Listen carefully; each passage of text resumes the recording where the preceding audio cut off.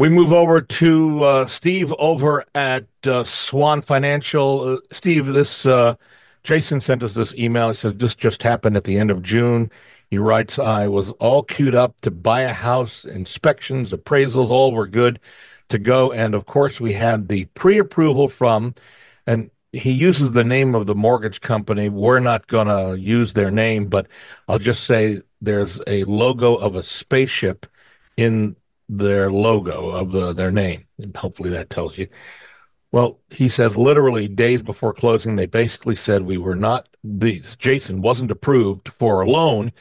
Apparently, debt to income ratio was too risky, etc. He says, I have no idea how such a simple initial credit check balance sheet got overlooked until the very last moment.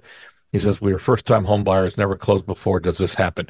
So, Steve, tell us first, let's not use the name of the company. How often does this type of thing happen, and why did it happen to Jason? Yeah, unfortunately, that's a heartbreaker, especially as a first-time home buyer for sure. Yeah.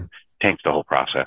It does happen. I mean, I get calls from realtors all the time that need assistance with buyers that have had approval letters that, when it comes down to it, has no ability to close. But we do save a lot of them.